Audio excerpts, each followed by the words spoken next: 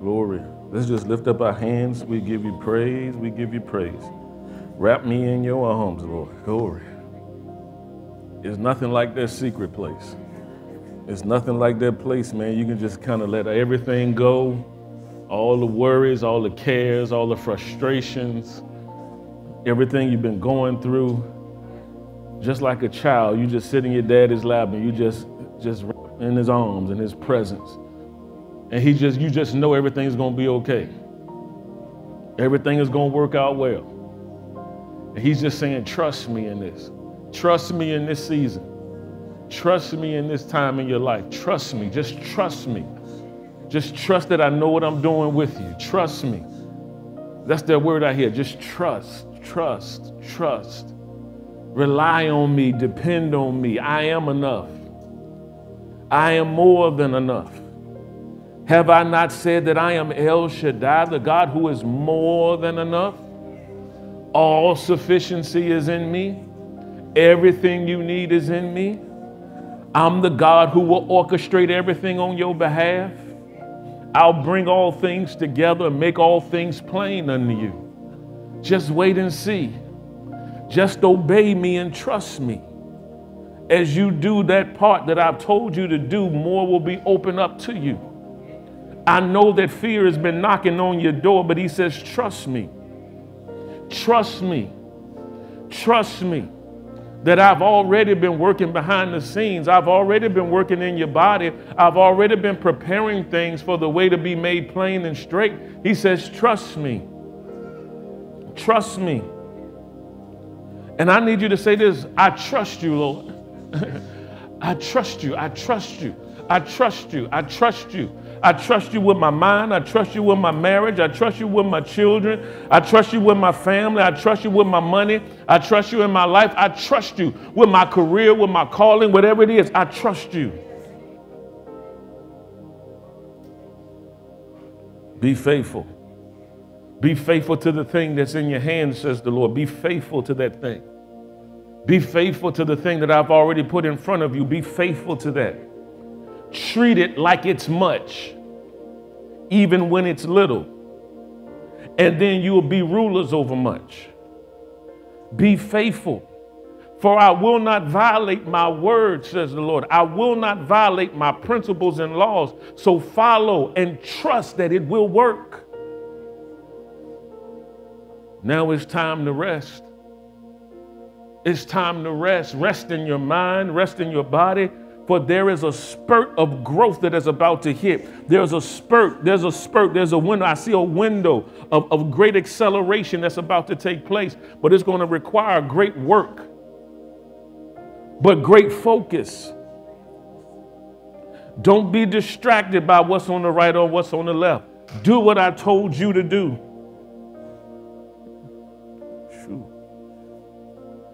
The anointing is present, man. It's real heavy. Yeah. Trust. Yeah.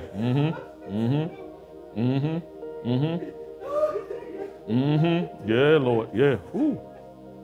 Yeah. This is a time of great refreshing for people. A time of great refreshing.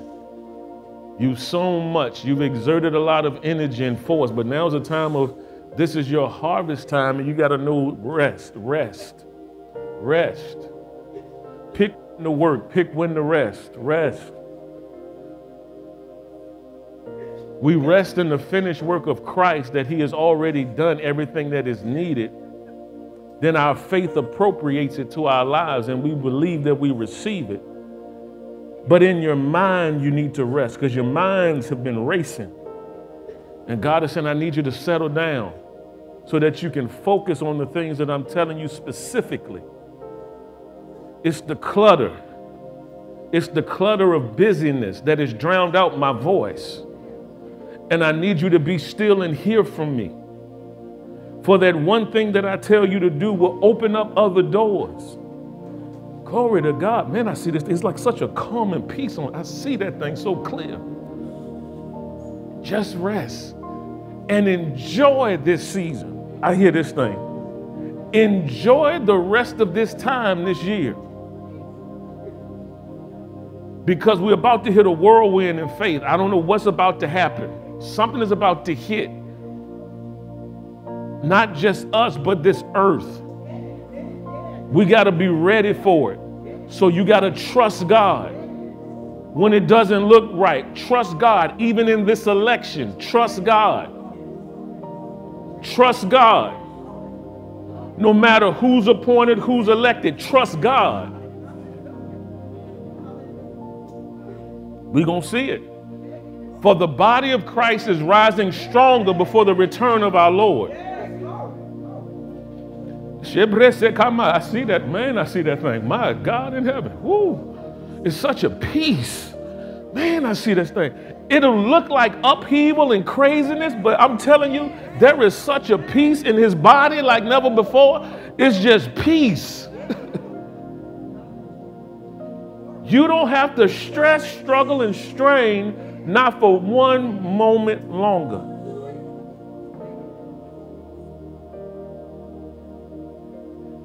Trust. Yeah.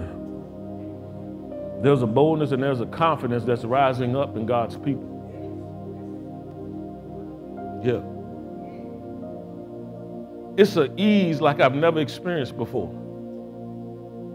It's a rest, it's a joy, it's an excitement.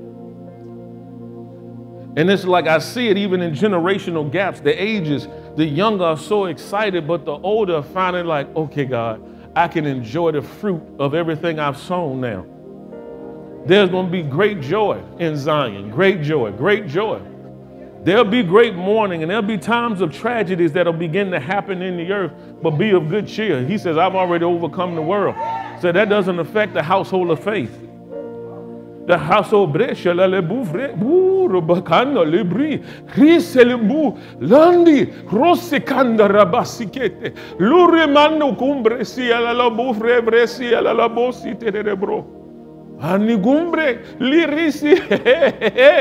for gigrande, ligrossi, la grande, brofrete, masete, romande. For they're being released here and there, apostles and prophets, evangelists and pastors and teachers for the perfecting of the saints, for the work of the ministry, for the edifying of the body of Christ, here a little, there a little, and they're popping up all over, and they're popping up all over, and they're popping up all over. For they've been strategically placed for such a time as this. For I'm blowing a fresh wind. A fresh wind. And a fresh fire on people to energize them for this next push and move. For many signs and wonders shall be wrought in the name of my child Jesus. For he's seated at my right hand, forever making intercession for you. So believe that. Rest in that. That is already done. Rest in that. Glory. Glory. To God be the glory. I'm talking about an ease in receiving healings like never before. It's time to see the demonstrated miracle working power at an accelerated rate now. For I'll make things whole. Whole. Whole. Not just healed, but whole. Whole. Whole. It'll heal in one area, but it'll make it whole in everything else. Whole. I'll heal your body, but it'll make you whole even in your mind and in your money and in your relationships. Whole. And you'll see how connected everything is in the spirit. And I'll begin to open up, that's it. For the eyes of your understanding are being enlightened this day, says the Lord. And I'm releasing those things that you've been praying. And I'm going to show you like you've never seen before. Households. Households. I see y'all's household. I see people coming into your households more, filling your household. And the power filling the household. And the teaching filling your household, and your teaching gift will be cultivated in those atmospheres. Yeah. Wholeness. Wholeness. Wholeness. Wholeness. Wholeness. I can't hold this any longer. I feel like I got to release this, finally say it.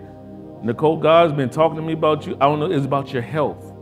It's getting your body ready. It's like, he probably already told you. I'm sure he's going to just confirm whatever he's already said. It's like your health. That thing just keeps coming up to me over the past few days. And it's like, what, do I need to tell her? Do I need to say anything? Or just leave it alone? I know it's said, but it's like, no, it's like you're preparing your body to receive. Your health is going to be whatever he tells you to do. Where your diet is concerned, your exercise, stress levels, do it.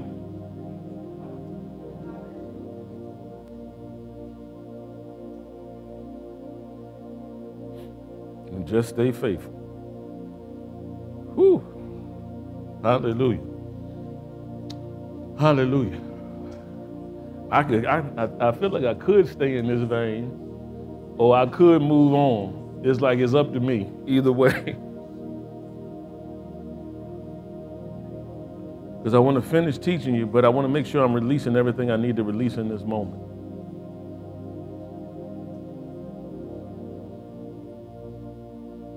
I see it.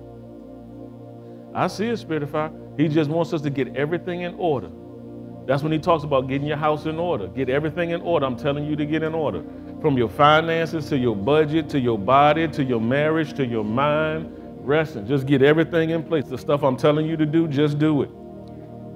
If I'm telling you to get your money in order and to see what's coming in and what's going out, that means I want to equip you and I'm stretching you for more. Get ready for more. Get ready for more. More, more, more, more, more, more. Hallelujah. Yeah.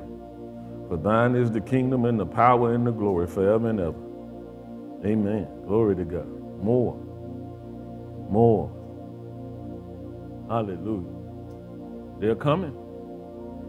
Just hold tight. They're coming. He just had to get some things in order and straight. They're coming.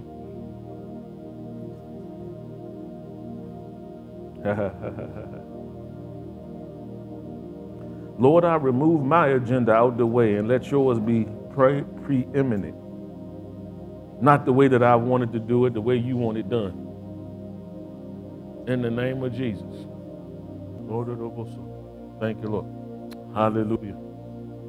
Hallelujah. To God be the glory. Glory to God. Woo! Hallelujah. Amen. That was good. That was good. That was good. That was good. Hallelujah. Hallelujah. It's like y'all just need a refreshing. I felt like that today. I didn't know what was going to happen. But it was like I knew I heard there was like a refreshing. It's a refreshing. It'll be pockets like this where the power will just show up and he'll just sit. This is only like ankle deep that we talking about now. It's going to hit strong and stronger. I'm telling y'all, go ahead and get ready for it. People are going to want to come in just to get in his presence and the power. Just the power that's supposed to emanate from this place of times of prayer and fasting and getting on our face before God and pushing aside those things and laying aside every weight and the sin that does so easily beset us and running the race with patience, looking unto Jesus, the author and the finisher of our faith. I'm telling you. Hallelujah. So, Father, we thank you for this, another opportunity to minister to these, your precious sheep. I thank you that revelation knowledge of your word will flow freely from heaven, uninterrupted and unhindered by any satanic or demonic force, none of me, all of you. Holy Spirit, speak through my vocal cords and think through my mind. If need be, minister through my hands to meet the needs of these, your precious people. Glory to God. Glory to God. Just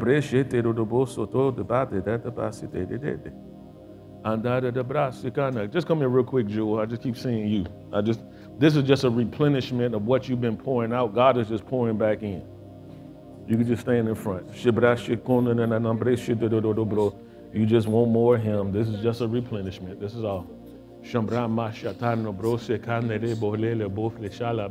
just stretch your hands towards him. He's just bringing fresh anointing.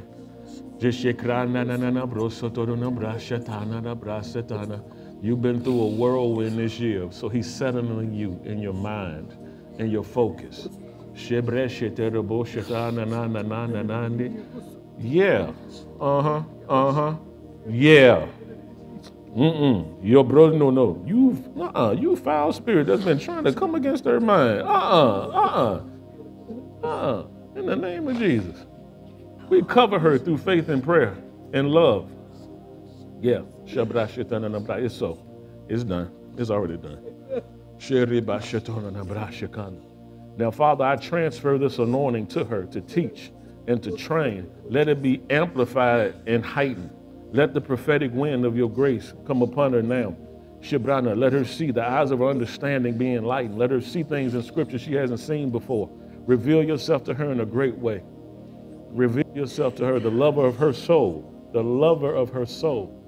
And we give you praise, glory, and honor for it. In Jesus' name, amen. Hallelujah. Glory to God. Hallelujah. Hallelujah. Hallelujah. Say this with me. Say, for the Lord is good, and his mercy endureth forever. Let's say it again. For the Lord is good, and his mercy endureth forever. Well, we just want to welcome you to Spirit of Fire Fellowship. Everybody in person and online, we love you. The anointing of God, y'all experiencing it there, wherever you are right now. And we just thank God for you showing up today. We don't believe it's by chance that you're here, but we believe that God has divinely orchestrated it and led you here. For those, our Spirit of Fire Nation that are in person, but also online and virtual, we just thank God for you tuning in, that you're a partaker of this grace that God is releasing in this place today. And so we're just excited to have you here with us. And so on behalf of Pastor Raquel and myself, we just want to say welcome to everybody today. And so we love you so much. Praise God. And Jewel, I may have you ready for that song at the end. Not now, but at the end maybe. So just in case, be ready, just in case. And so at this time, I don't know if we release for the children, if they're going to do so. So at this time, I'm going to do this. You know, when we have a flow like this, sometimes I like to just kind of go into it. I'll do announcements and all of that stuff afterwards. So I want you to do this. I want you to open up your Bibles, if you would, to the book of Ephesians chapter 6. The book of Ephesians chapter 6. And I'm going to close this series out today dealing with the authority of the believer's authority, and exercising this authority. And understanding that, just as a recap, that authority is delegated power. It's delegated power. I'm just under assignment. I know this is what I'm supposed to be preaching on right now. I'm very confident about it. This series, I pray that you're getting something out of it, but I need for you to really go back and dig into those messages and really get it in your heart, because what I'm doing is training you, developing you, and getting you ready for just life in general. But I need to explain some things and to reveal some things, because messages like this, we don't necessarily always hear preached as much in forefront in circles.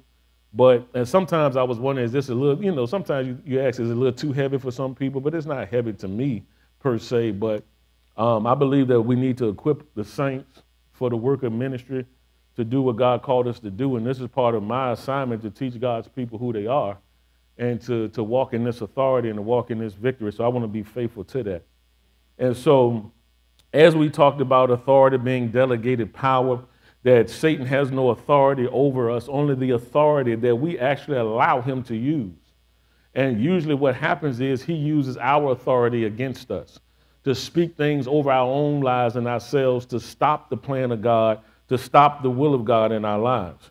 And so here in Ephesians, Paul is talking to the church at Ephesus, and he's saying in verse 12, for we wrestle not against, I want us to read this together, those online and those in person. Ephesians chapter 6, verse 12. Ephesians chapter 6, verse 12. And so, I don't know if I say that. I don't want to interrupt. No, I want to say this. I want to pastor and lead real quick. For those that may be watching that aren't here today, normally maybe or whatever the case, I need us to get ready for the harvest that God wants to bring, but we got to expand our capacity to receive.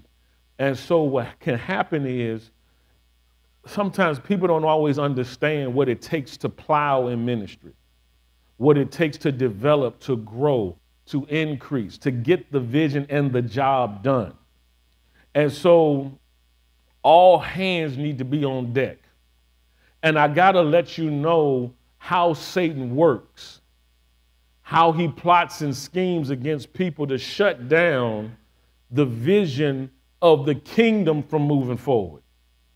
And what he'll try to do to get people off keel. And listen, and I'm not speaking to an individual. I'm just speaking in general, because I got to train you and teach you and get you ready, because this goes into this message today. Because if we understand that we don't wrestle against flesh and blood, but against principalities and powers and the rulers of darkness, but you got to understand the wiles of the devil, the schemes of the enemy. Everything ain't a devil, everything, and I get that, and I understand that. But I need you to know, to recognize when it is. And when he's trying to get you off by little things to distract you, because one of your greatest assets in these days, months, and years to come is going to be your focus. That if he gets you off focus, he'll get you off keel. He'll get you out of balance. When you get out of balance, you just feel off in life. And when you feel off in life, you begin to put stuff off that you used to be very disciplined in. Discipline is going to be, see, that's where focus comes from great discipline. And so sometimes you don't need I heard somebody else preach this, and I heard a little bit of it, just an excerpt, but I so agree with it. There's some things you don't need to cast the devil out. You just need to discipline your flesh. It ain't got nothing to do with the devil, because the devil going to come. Temptation is going to come. Test and trials going to come. But it's how you handle these things that will determine your growth, maturity, and development. People say they want this power, but you got to know the cost for it. The cost to walk in glory, the cost to be able to speak into people's lives and see the things, because that's the gift. That's the anointing in operation, and that's the gift, one of the gifts of the Spirit of God that goes in operation. But now you still have to discipline yourself to position yourself to receive certain things.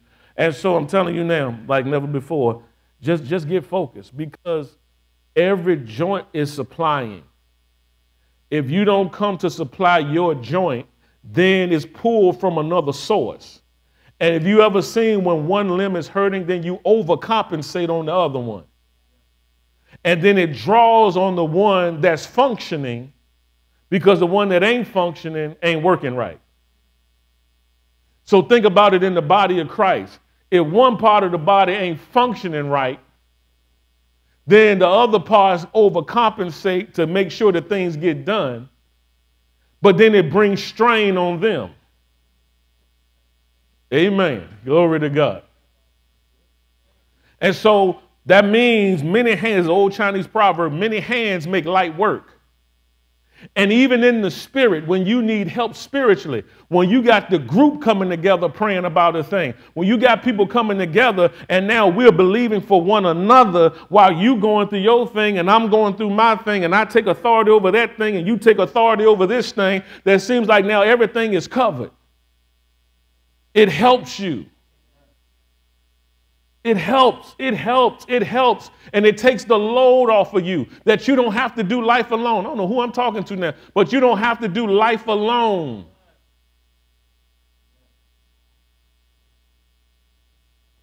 This is part of your authority, learning how to cast that care on God. And so sometimes people are embarrassed. They feel like they done messed up and God don't trust them no more. And God can't use them. That's a lie from the pit of hell. God gonna use you with your limp.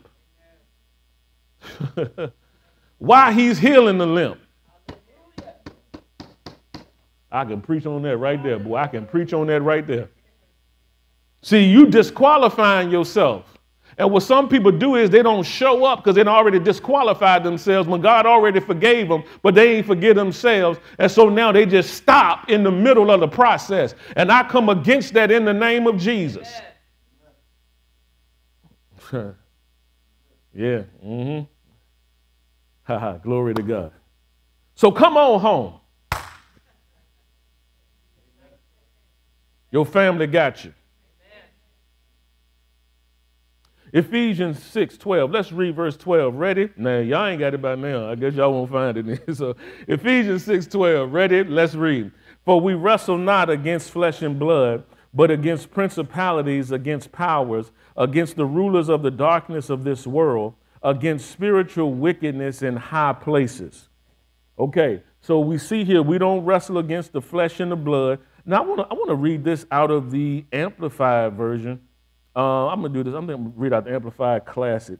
And it says, for we are not wrestling with flesh and blood, contending only with physical opponents, but against the despotisms, against the powers, against the master spirits, who are the world rulers of this present darkness, against the spirit forces of wickedness in the heavenly supernatural sphere.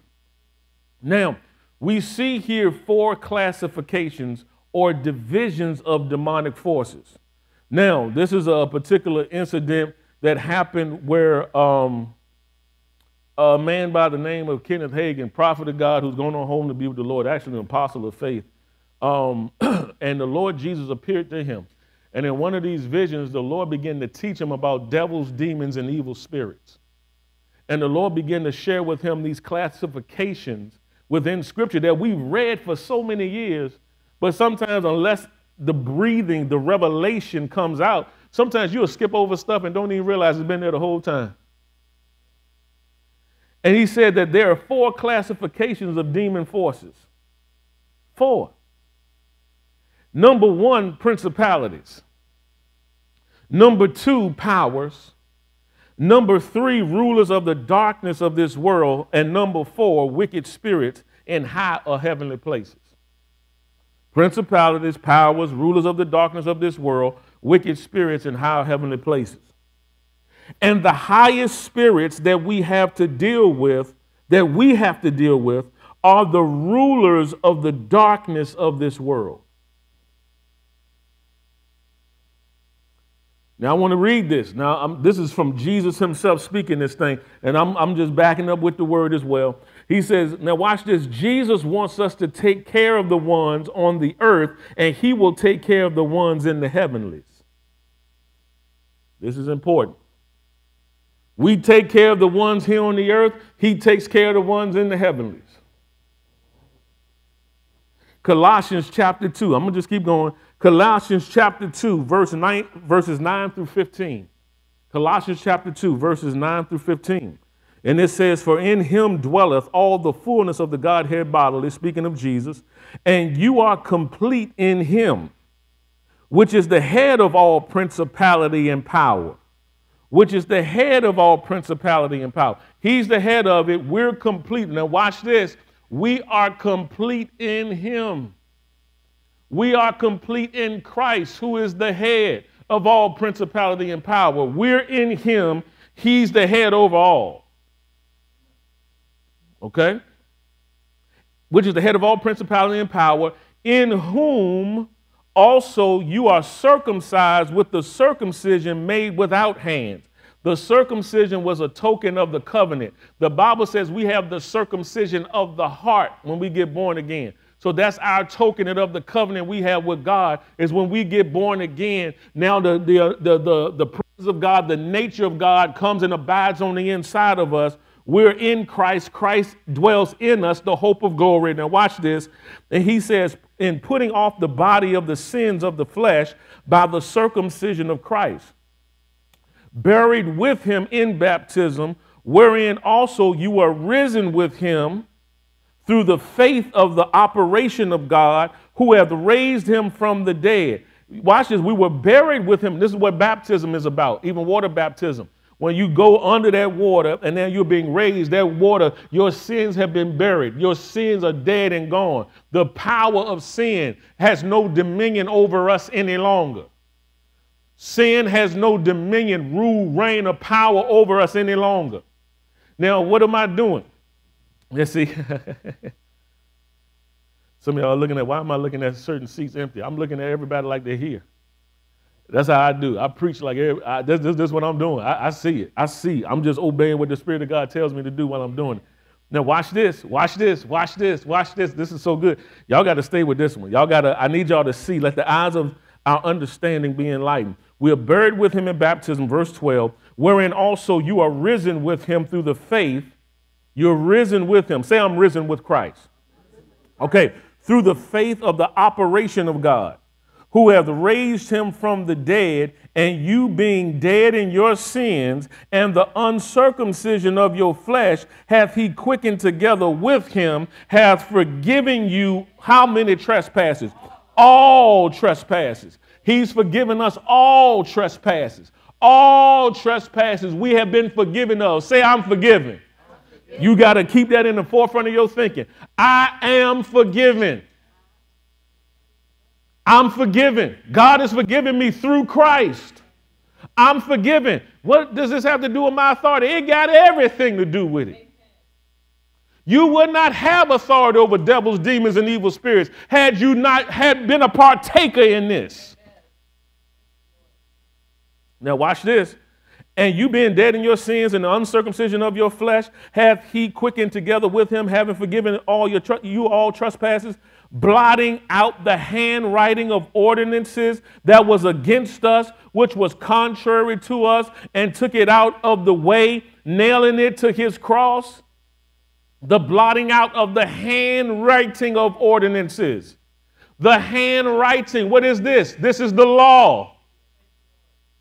The handwritten ordinances of God that we could not keep in and of ourselves, that he gave to Moses, and Moses came and gave it to the children of Israel. But watch this. Now that you're in Christ, you're no longer under the law, but you're under grace. Watch this, because he's taken you out of you a heart of stone and put in you a heart of flesh and put his spirit on the inside of you. And he says, I'm going to write my laws on your heart and put my spirit in you to cause you to be able to walk in my ordinances. So I don't have an outward ordinance. I got the inward nature of God that's driving me now. This is important. This is important because he nailed that stuff to the cross. And having spoiled principalities, hold on. We preach so much cross that it has to be preached. But when we going to start preaching from the throne?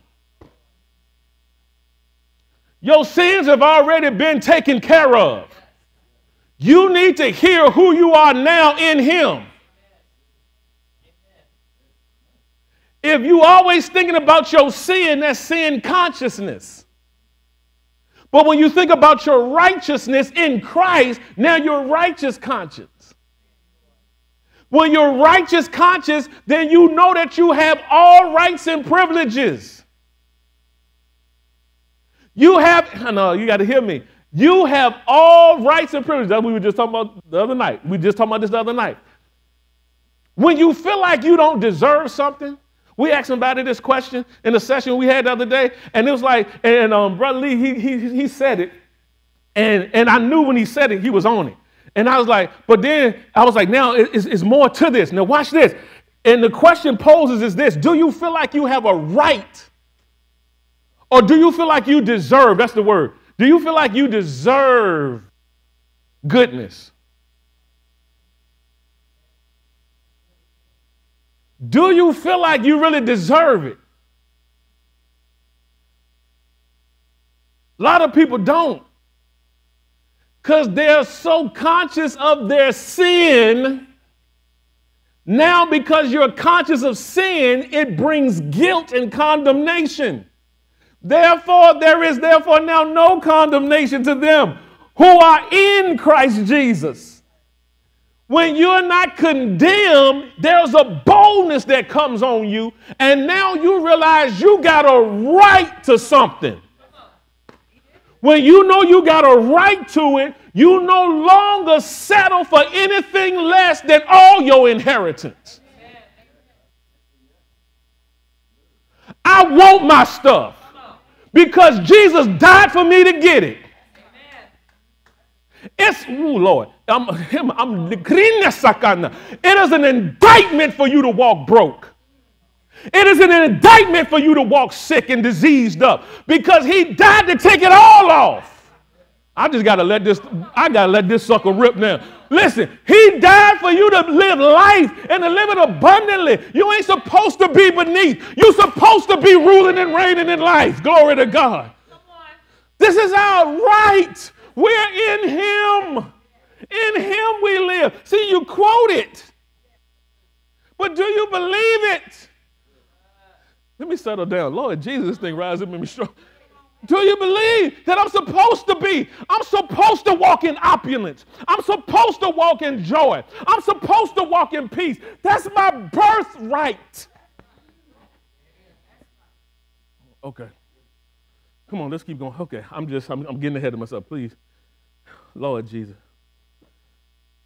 It's like I got to calm down because I just want to get it. If I could cut your head open and just pour it in, I just would. It's like, Lord, let's get this thing. Let's get this thing. Let's get this thing. When I study scripture and I meditate, it starts angering me. If I don't see what I'm reading in me,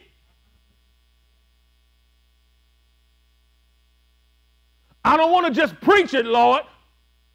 I want to be a living demonstration of this thing. That's it. In every area.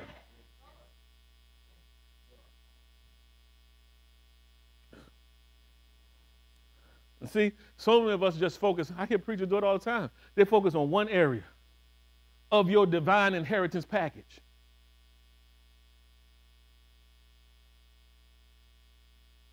But what about the total package? I want the whole pie. I want it all. See, somebody that thinks less than who they are, thinks that's being greedy, is being arrogant. No. Is knowing who I am. Okay, let's keep going. Who are we digging? I like this. And having spoiled principalities and powers. He spoiled them. He spoiled them. I like this. He spoiled them. He spoiled principalities and powers. Let me go back up to 14. I got to read this out of the Amplified. I got to read this out of the Amplified Classic. Verse 13. I'm going back up here. I'm going to read and I'm going to finish in 15. He says, and you were dead in trespasses and in the uncircumcision of your flesh, your sensuality, your sinful carnal nature, God brought to life together with Christ, having freely forgiven us all our transgressions, having canceled and blotted out and wiped away the handwriting of the note bond with its legal decrees and demands, which was in force and stood against us, hostile to us. This note with its regulations, decrees, and demands, he set aside and cleared completely out of our way by nailing it to his cross. God disarmed the principalities and powers that were ranged against us. See, he spoiled them or disarmed them. You ever seen somebody that's been disarmed? They got a gun or a weapon, and they've been disarmed of their power and ability to kill you, to hurt you, and to harm you. Jesus disarmed principalities and powers that were ranged against us and made a bold display and a public example of them, in triumphing over them in him and in it the cross. When watch this, while they thought that they was making him look like a fool, he was disarming all of Satan's forces. Y'all got to hear this. You got to remember this. I don't care how much the devil tries to roar his ugly head in your life. I don't care if he shows up in the form of he's possessed somebody and their head turn around and they spit up green stuff, that you have authority over all the power of the enemy and nothing shall by any means hurt you. Oh, there are demons that have possessed people and people climb up walls. They've had cobras as babies, all of that stuff. See, we don't see some of that stuff over here. That's stuff that exists and that it happens. And so what Satan does, this is why he tries to get the image of fear in us so that we're afraid of him at every turn. But I'm here to tell you that the glory of God, the authority of God is rising up in his people, and you're going to be able to stand firm and stand strong and know that no matter, no weapon formed against you is going to prosper. I don't care if a witch doctor, voodoo doctor come and say they throwing a curse on you. Listen, you will stand firm and bold and say the thing that you're trying to bring on me will come 7 times greater on you, and it will shut down in this process. I said, man, shoot. I feel something here. It's time to go to do the work. I'm getting you ready. So as we engage society and community, you got to know that I walk in this authority. Jesus has already disarmed. The Father through Jesus has already disarmed, spoiled principalities, made a show of them openly. He disarmed them. He disarmed. I want you to remember that going home. I don't care. He disarmed them. He stripped their power over us. Stop talking about the devil like he's some big thing.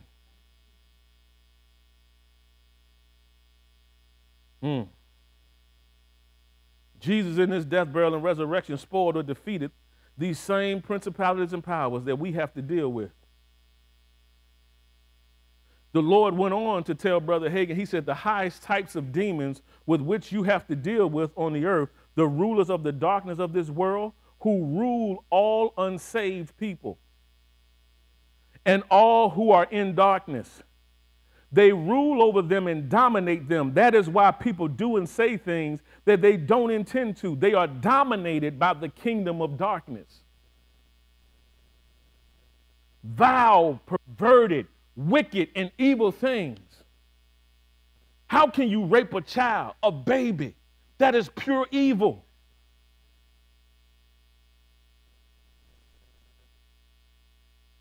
How can you decapitate somebody with no conscience? It's evil.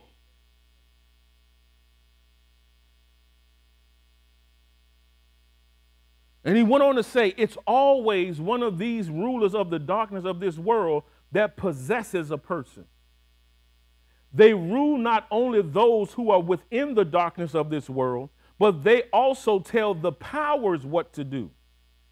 Then the powers rule over the principalities and tell them what to do. The lowest type of demons have very little to do. They do very little thinking of their own and are told what to do. There is rank in the kingdom of darkness.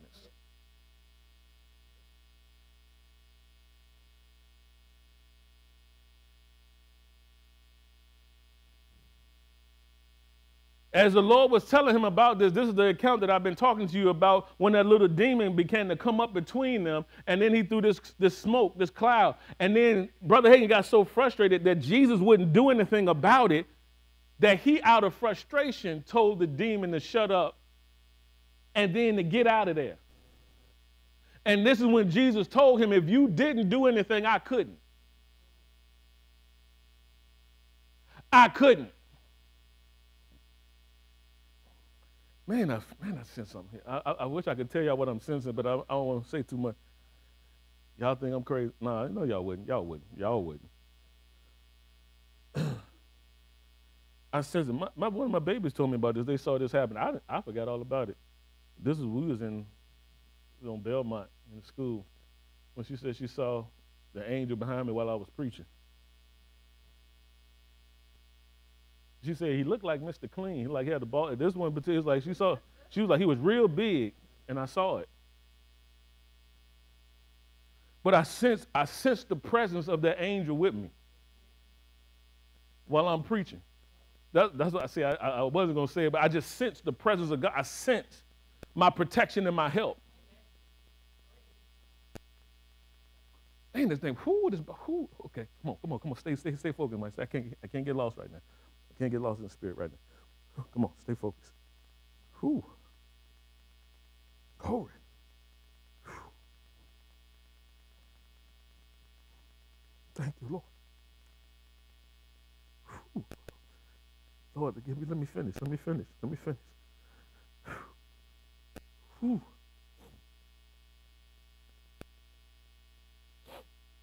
Finish, Lord. I know, Lord, I gotta go.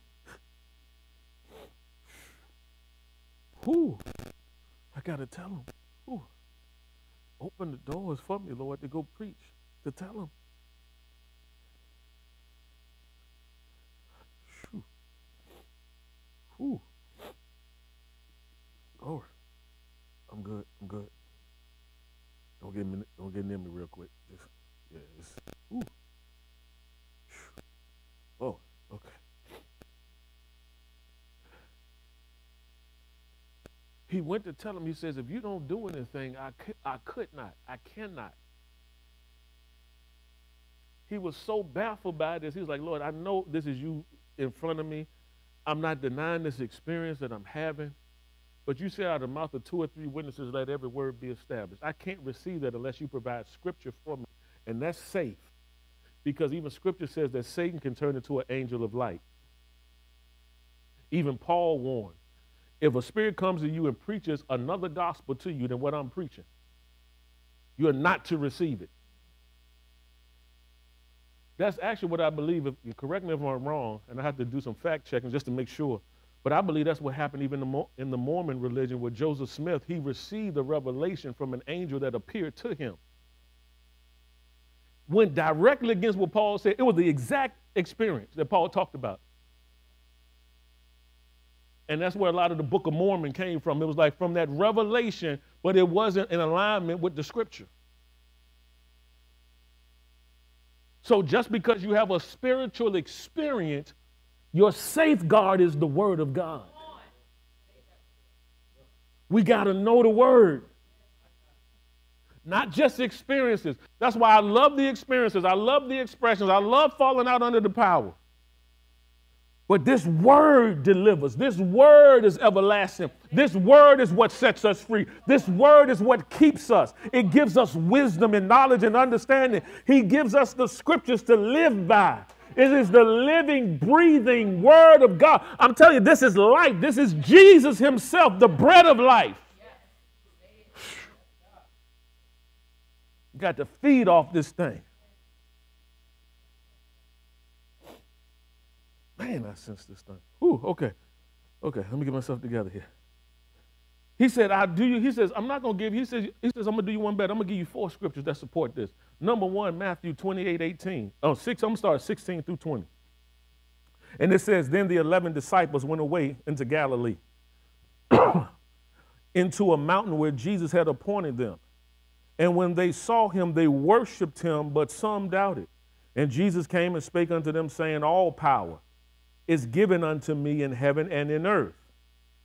Then he says, go ye therefore and teach all nations, baptizing them in the name of the Father and of the Son and of the Holy Ghost, teaching them to observe all things whatsoever I have commanded you, and lo, I am with you always, even unto the end of the world. Amen. So be it. It is so. So how does this support that? He said, all power in heaven and earth has been given unto me. Now go.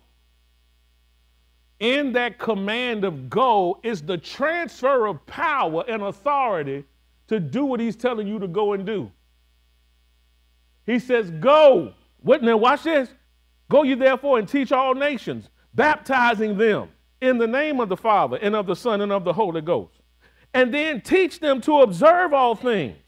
Teach them. So I ain't got to pray about this. He already gave me the command. So just go. Go.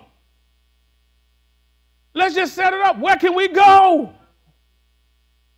I don't care. Let's create an audience. Let's go.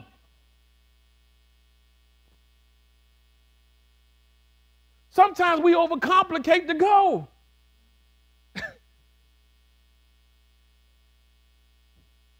I saw a friend of mine, he posted something online, and brother in the Lord, love this guy, man, known him for many years, and he posted something about his destiny purpose, and then somebody just made a simple statement. You can go online and go ahead and create and just begin to display with your gifts, talents, and abilities.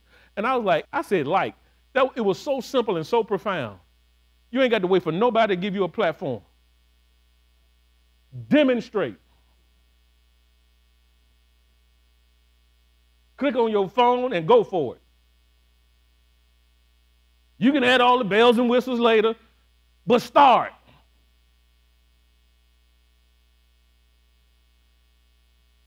The setup is already in place for the gospel to go to every part of this planet. And don't you know there's still some people who have never heard the gospel preached? Me, it blows my mind because we're in this Western civilization and this technology, but there are some people who have never heard about Jesus after all this time and all these people. And it's like, what? It still blows my mind. I'm like, wow.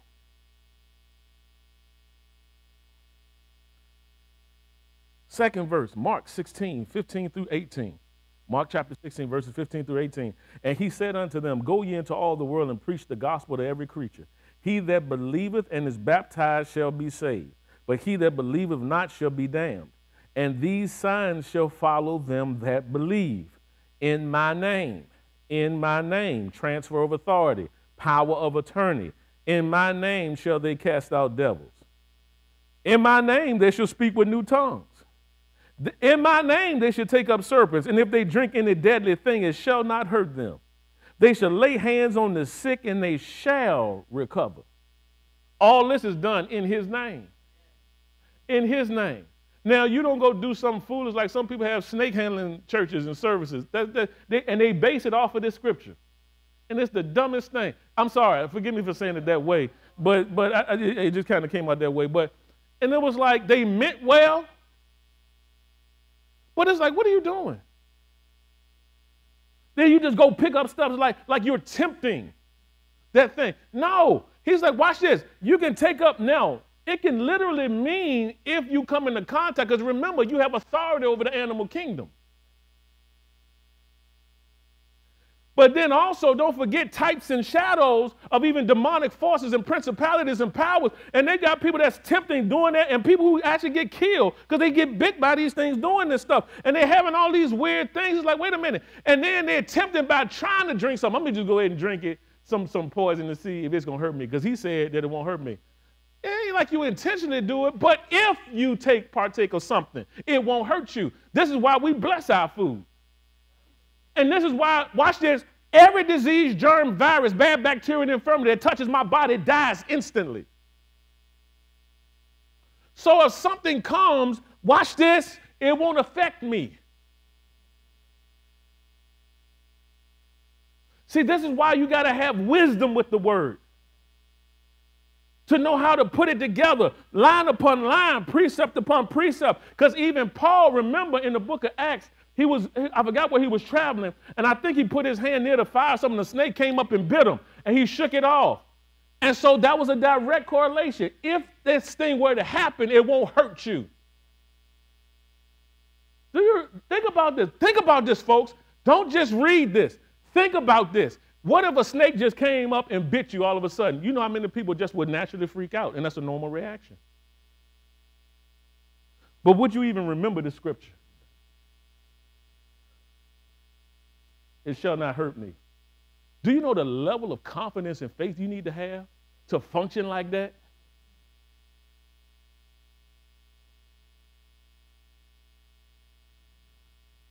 This is why, too, you need wisdom with this word and this confidence and boldness, because as your faith grows in it, you won't now go and do foolish things, talking about you doing it in the name of the Lord.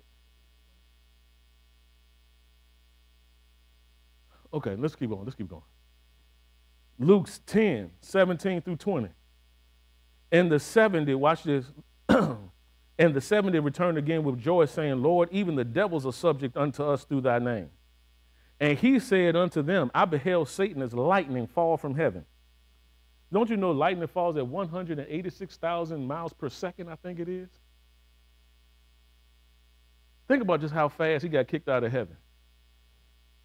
God kicked him out of heaven. Think of the authority even with that process. And he says, watch this, behold, I give unto you power to tread on serpents and scorpions and over all the power of the enemy, and nothing shall by any means hurt you. Notwithstanding in this, rejoice not that the spirits are subject unto you, but rather rejoice because your names are written in heaven. Rejoice. I know we get excited about the power, but you need to rejoice that your name is written in heaven.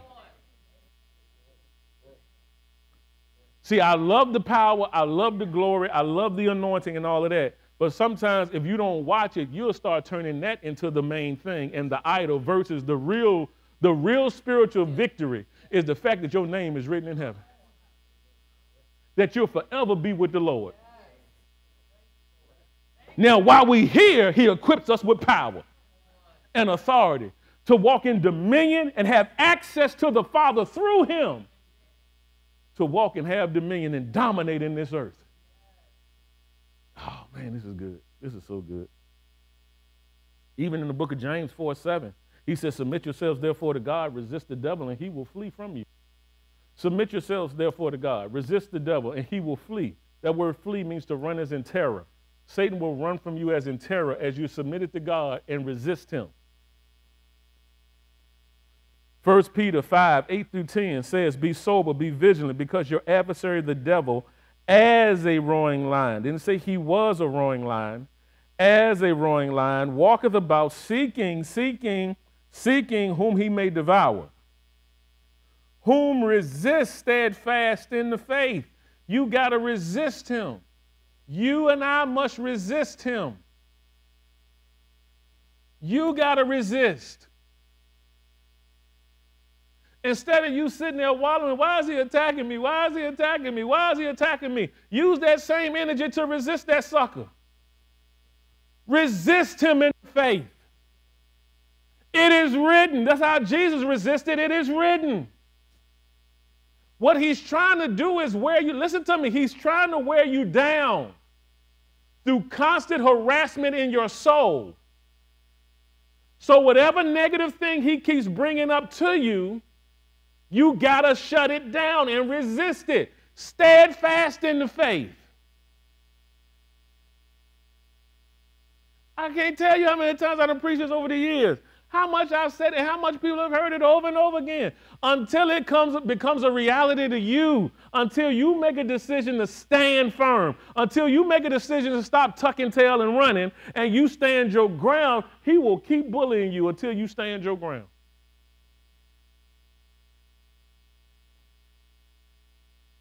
He says, steadfast, he says, whom resist steadfast in the faith, knowing that the same afflictions are accomplished in your brethren that are in the world. You ain't the only one going through it. But Satan makes you feel like you're the only one going through it because you feel so isolated when you're attacked in your soul. You feel like you're the only one dealing with it. You're the only one that got this problem. You're the only one that ever dealt with it. No, you ain't the only one. But watch this. But that but means to cancel out. Even after you're going through all of this stuff, all of these afflictions, but the God of all grace, who hath called us unto his eternal glory by Christ Jesus, after that you have suffered a while, make you perfect, establish, strengthen, settle you. You're just going through this little thing, but guess, watch this. This is coming out in the power of the Spirit. You're coming out stronger. You're coming out stable, established, strengthened in the faith. I know we don't always, we just want the thing to leave. But your development happens in the workout room. See, your development happens in your resistance to the thing, not just you going through it. This is why it seems like you're still going through, because you haven't resisted. Until you develop in your resistance, you're still going to be combated with this thing. I'm going to let y'all go.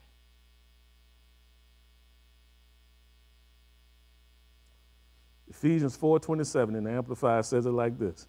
Leave no such room or foothold for the devil. Give no opportunity to him. Give no place to the devil. You got enough temptation to deal with without creating some of your own. He says, give no place. Give no place. This is why sin will be an issue. Addictions, things that we open up and develop the taste for, that now become strongholds in our soul, fortified thoughts that have now strengthened so deep in our psyche, in our soul, that now we're compelled to do it, and we feel like we can't help but to do it. But now you have to reestablish yourself in the Word and take authority over your mind, and now bring those thoughts under subjection, because it starts in the thought realm. And now as you begin to meditate on the Word of God, it begins, and you make your confessions of faith based on the Word, and now you're replacing that negative thought with the thought of the Word. It now begins to now transform your thinking and frees you in that area. And so the appetite and the taste for that thing begins to diminish, and now you resist it. Now, even when it comes and you become so steadfast in the thing you love to do, you begin to hate it. I'm walking you through this thing as best I can right now. You meditate on this word. You speak this word. You declare this word, and it causes freedom and deliverance. But Satan will try to come again. And he'll try now, and he'll try to come and get you back into bondage, so don't go back into it.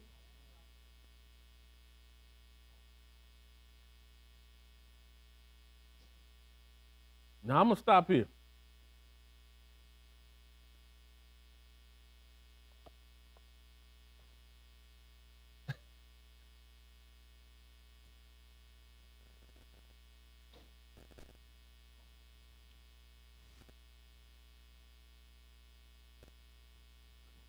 I want you to do this. I want you to make this confession of your faith.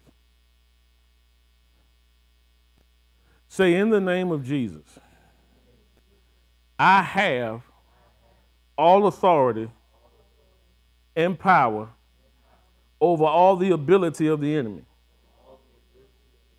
And nothing shall by any means hurt me. Say, I declare that I am whole in every area of my life. Say, I have the mind of Christ. The wisdom of God is formed within me. Say, I have revelation and insight to this authority that's been given to me by Jesus himself. Say, I have authority over all the ability of the enemy, and nothing, no thing shall by any means hurt me.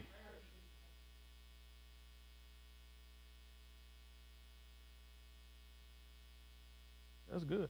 You can choose not to be hurt. You can choose not to be offended. I choose not to be offended. I choose not to allow your words to hurt me. I can choose that. That's part of that authority. Amen. Every head bowed, every eye closed. Father, we thank you. We give you praise. I know y'all hung in there. Y'all hung in there. Y'all hung in there. Y'all hung in there. Y'all been hanging in there. I appreciate it. Y'all hung in there. I had to get it out.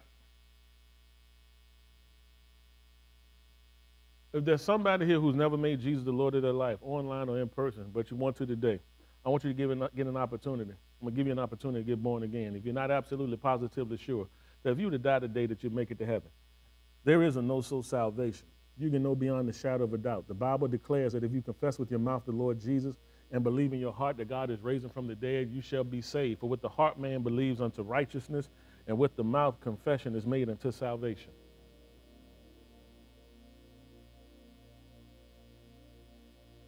I want you to just repeat this simple prayer. But as you repeat it, I want you to believe it. Believe it. I'll just do it just so I don't have to go to hell. Wait a minute. Let's backtrack. I want you, number one, to believe. Do you believe that Jesus is the Christ, the anointed one, the one sent by God the Father in this earth the only begotten of the Father, who came to die for the sins of the world and take away the sins of the world? Do you believe that he's the Christ, the Son of the living God? Do you believe that he died for your sins? He was raised from the dead for our justification and make us right with God. Do you believe that? Now let's pray now. And as you believe that, you confess this, transformation in your heart takes place. He gives you a brand new spirit. This is an awesome, man, I'm telling you, man, the more I think about it, we become so familiar with it that sometimes you don't realize the power and the miracle that takes place. Say, Lord Jesus, I believe that you're the Christ, the Son of the living God. I believe that you died for me. I believe that you were raised from the dead for me. Come inside my heart now, Lord Jesus. I make you the Lord of my life. Therefore, I'm born again. I have eternal life. My sins are forgiven. I'm a new creation in Christ. Old things are passed away, and all things are made new. I believe it, and I receive that in Jesus' name. Amen.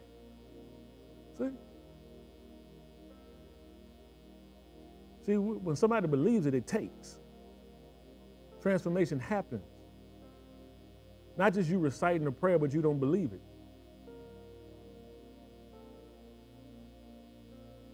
Amen. Now, there's an experience subsequent to salvation called the baptism of the Holy Spirit, with the evidence of speaking with other tongues. That now on the day of Pentecost that the Holy Spirit was given, and he came and filled the house while all that was sitting in the 120 in the upper room. And the Bible says it appeared unto them cloven tongues like as of fire.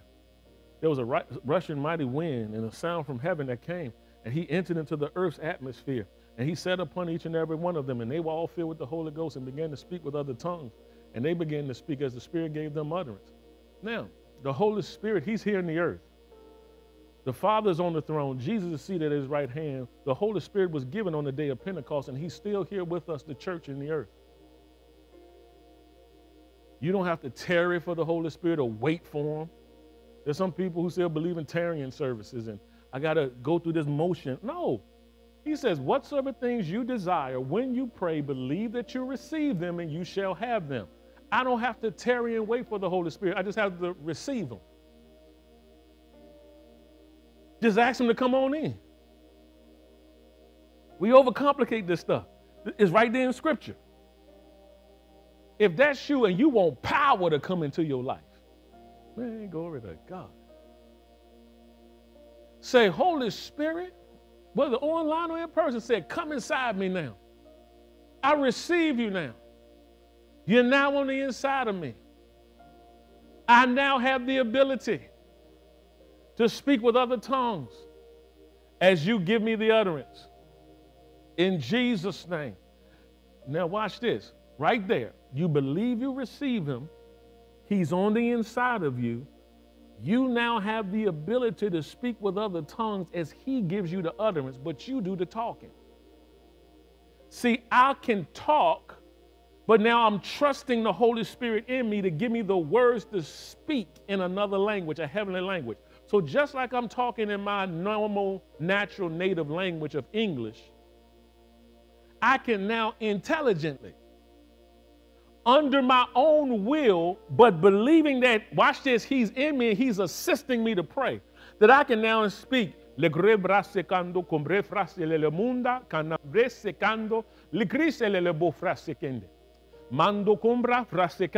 praying in other tongues, praying in your heavenly language. I'm doing the talking, but he's giving me the words to say. And further on, I don't have time for it, but the Bible also says when I pray like this, a couple of things happen. I speak forth wisdom. I pray the wisdom of God when I'm praying. I pray about situations that I don't know how to pray for as I ought to pray for them, but that the Holy Spirit will assist me. So Holy Spirit, I don't know what's going on about this situation now. I need you to help me pray about it. How long do I pray like that? Until I get the peace or the note of victory. It's like a calm. It's like whatever I had to pray about has been taken care of. The Bible says I charge myself up. Just like I got to charge my phone, to charge my iPad, and I plug it into the power source. You have the power source. See, I got a phone with a battery pack on it. And so if my phone it goes out, all I got to do is push the button on the back, and it charges my phone. But the pack got to be charged in order for it to charge my phone. The beauty is you got the power source forever living in you. So if you ever need to draw on power, he's there. Draw on him. Last but not least, if you don't have a church home and you believe, watch this is a place you believe God is calling you to connect with, we want you to go ahead and join. Be a member of Spirit of Fire Fellowship. Listen, you get with somebody, one of our ushers or greeters, they'll assist you in getting connected with this ministry online. There's information coming up on your screen. Connect at spiritofire.us, an email you can send to us. You can reach out to us on our social media platforms. Listen, I'm telling you, God is doing something. This thing, get connected. Get to the place God called you to be. Get to the place he called you to be. Get to the place he called you. Where he called you, he supplies. It's your connection. It's your springboard. Amen.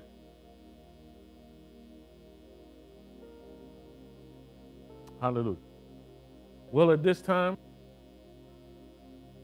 all right. Y'all bear with me. I went over a little bit. All right. At this time, we want to do this. We want to go ahead and take communion. This first Sunday. We're not going to take long. For those, listen, you don't have to be a member of Spirit of Fire to partake of communion with us. You just need to be a believer on the Lord Jesus Christ. And I know normally for sake of time, we would go, in the past, we would go to 1 Corinthians, and we'll look at verse 11, 23 through 32. I'm going to start doing that a little bit more, to start doing more teaching. I'll a lot more, some extra time to go over that. But for sake of time, this is the commandment of Jesus, that we do this as we rightly discern the Lord's body. We rightly discern what Jesus' death, burial, and resurrection meant. That's why I teach it, because I need to give you understanding on it, so that when we partake of communion, we don't do it in an unworthily manner, not discerning his body. I used to say stuff like, just like unrepentant sin in your life. But listen, even if the sin hasn't been, quote unquote, repented of, you recognize that the blood has washed you and cleansed you from the dominion of sin and forgiven you. And so now you just say, wait a minute, I recognize this. So Lord, I turn from that thing. And through the power of your blood, because now I'm partaking of this juice, this cup representing your blood, it reminds me that I've been made free. I'm free. This wafer representing your body that was tattered and bruised and torn, that says, by your stripes, I am healed. So no matter what's going on in my body, this represents my healing. Even healing in my soul, I don't care whether it's mental or physical, whatever area, that healing has been provided for me. So when I partake of this, it's like me receiving it right now. I take it like medicine. I receive it. You can do this at home as often as you will. Jesus just said, do it in remembrance of me. Remember what I did. And that's why we do this. We were reminding ourselves and remembering and honoring what he did for us. So, as we take, now hopefully some of you at home, you've been able to run and grab some elements from your kitchen or whatever to partake with us. If not, then you can do it after we log off. You can go ahead and get your cracker, your juice, bread, whatever. Bless it and say, this is sanctified for communion, and go ahead and take it. You can do it as often as you will. Jesus said, this is my body which was broken for you. As often as you eat it, do it in remembrance of me. Let's eat. After the same manner also he took the cup. Now I don't want to pass over this so fast because of sake of time, but when you partake of this, receive your healing. Receive things, receive your organs straightening up, levels balancing out. Whatever needs to happen, see yourself coming off the medication. Yeah, You don't have to remain on it for the rest of your life. See, that's the mentality. Now, as often as you drink this, he says, I want you to do it in remembrance of me. Let's drink. Hallelujah. At this time, usher coming by to pass, to pick up your cups. And as you're doing that, we're going to honor God in our giving. There's information coming up on your screen where you can give digitally on the digital platforms. Those in person that desire to give digital, you can do it through Cash App, Venmo. Cash App, you can just go to Spirit of Fire. $ Spirit of Fire, you can sow. For those in person, if you need an envelope, you can raise your hands. I should be more than happy to assist you if you're giving by cash or check. He's like, some people still write checks. I'll say you can make it out to SOFF, that's sufficient. And you spell million, MILLION. Thank you. Praise God. Amen. Amen. Hallelujah. And as you're giving, we thank you for your financial support, your continued financial support to do what God has called us to do. We're in the process. I want to do it more formal, like more of a vision day where I begin to share some things, kind of get numbers together and everything. But there are some things that I believe that we need to accomplish and get done as a group to advance. You know, the question comes up, what's next? And I want to start sharing that. I'm going to have some time where I'm just seeking God and replenishing, building myself. And so I just want to share one of the things we are going to begin to enhance our worship experience and our media and everything so far as new equipment and that we need to get the gospel out and to do it in an excellent way. But we also need people to help and to support in the operations of these things. And so I'll come with some of the final numbers, but also we're going to take it step by step. And we'll believe in God even for ministry headquarters and things of that nature, so to do the work that God has called us to do. Amen. So I'll be sharing more about that, amen, in the weeks to come. So it'll be phase one. And what I'm looking at calling it is the Nehemiah Project. As Nehemiah went and rebuilt the wall, that we're going to take it phase by phase in building, and we're going to take it step by step, the projects that we need to accomplish and achieve, because we got work to do. Amen. All right. Well, if anybody needs any more time, raise your hand. This one. Amen. So as people are sowing, as they're giving, Father, we just thank you as they give, and as we give, thank you that's giving back to us again, good measure, pressed down, shaken together, and running over, that you're causing men to give into our bosom. With the same measure that we meet, you said to be measured to us again. We sow bountifully, therefore we receive bountifully, we give cheerfully, and you're able to make all grace abound towards us, that we have in all sufficiency in all things do abound to every good work. We bless you and we thank you for it in Jesus' name. Amen. As you're sowing, as you're giving, we can go ahead and stand to our feet to be dismissed. Amen. Did y'all get anything out of this today at all? I pray that you did. I pray that you did. I don't want to waste your time. It's my job to get into the Word, to dive and dig into the Word, to receive revelation from heaven and to bring it back and feed you. And amen.